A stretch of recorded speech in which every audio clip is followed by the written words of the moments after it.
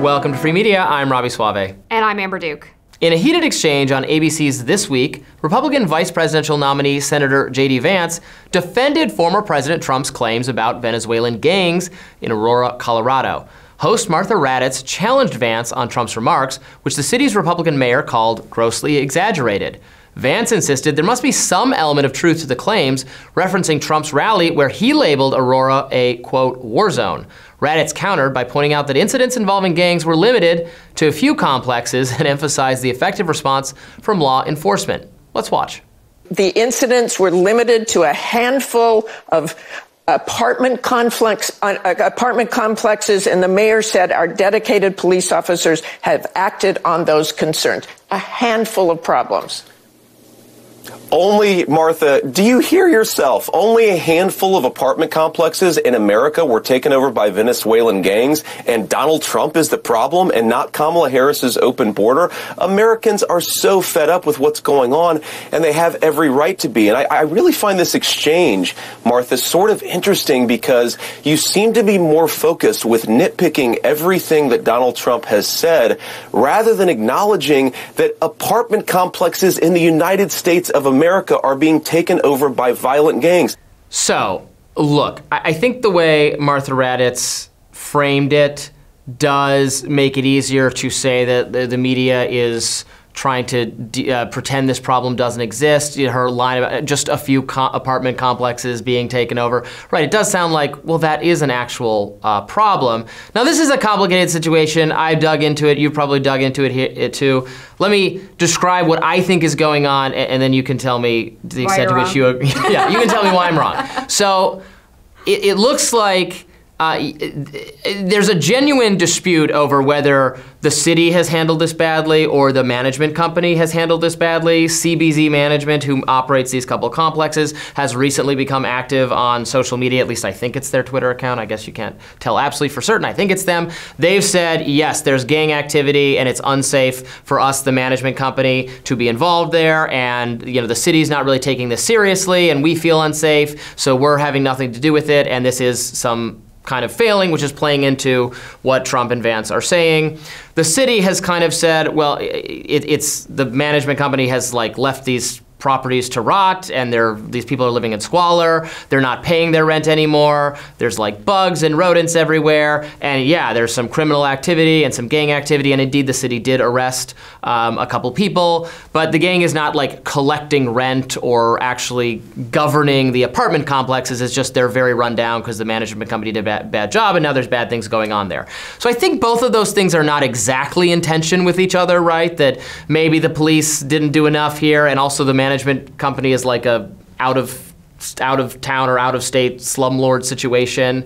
So I think it's fair to talk about. I do think Trump characterizing all of Colorado or all of Aurora as a Venezuelan gang war zone is in fact exaggerating, and JD Vance can't be too mad that if you say something wild and exaggerated, media's gonna say, well, that's not exactly true for these reasons, but that there is certainly an underlying problem here. Yeah, I mean, I think the only part that you missed is that there are videos of the gangs going through the apartment complexes and breaking down people's doors and taking over their apartments and beating up some of the people who live there. And so even if they're not collecting rent, do they still exercise some control over that complex since there's the threat of violence? Yeah, absolutely. And Tren de Aragua has been a problem not just in Aurora, Colorado, but in other places around the country, most notably New York City, where I think it was 6 months ago, we started hearing reports that they had these roving moped gangs where they were snatching people's cell phones and punching people on the sidewalks,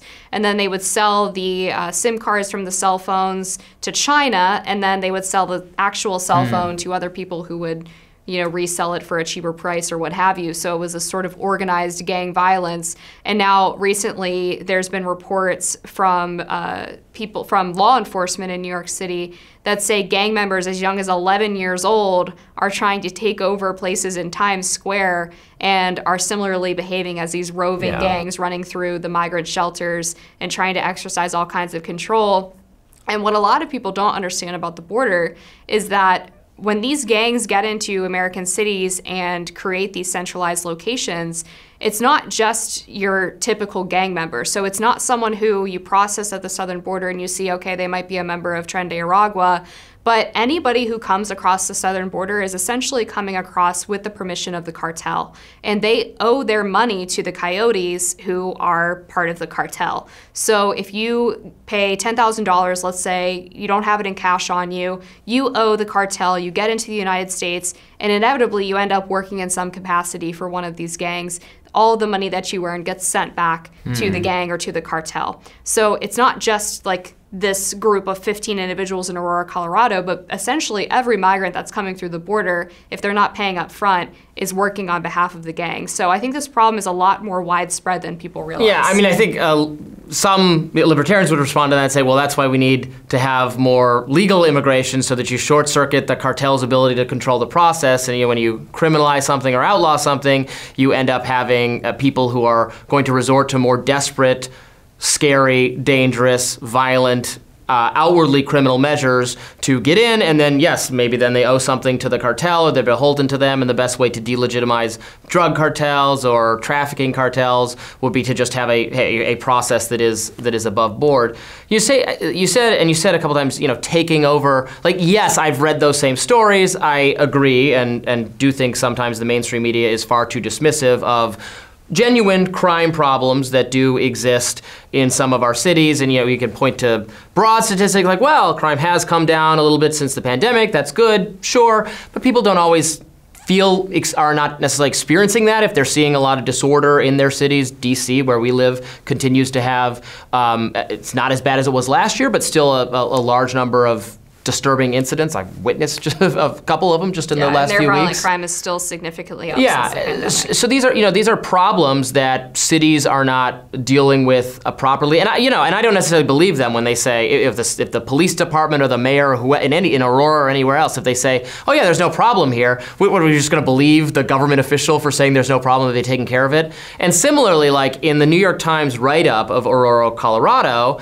the headline is very strong about false claims. But then when you read the story, it was actually pretty good, I thought. It was pretty thorough in pointing out that there are some of these problems and that there's this dispute between the management company and it's a little bit less clear. So it was way more confusing and also way more indicative of an actual underlying problem than the headline, which was just like, false, you'd be crazy to believe this. Yeah, I wanted to go back to— Go ahead. Well, I wanted to go back to what you said about the libertarian answer as boosting legal immigration. Bring them in legally. I don't know. I don't think we have enough time to get into like that base level debate. If I were to say one thing, it would just be that we thought that was going to happen with the legalization of marijuana, and yet the cartels still control a lot of the dispensaries in Colorado.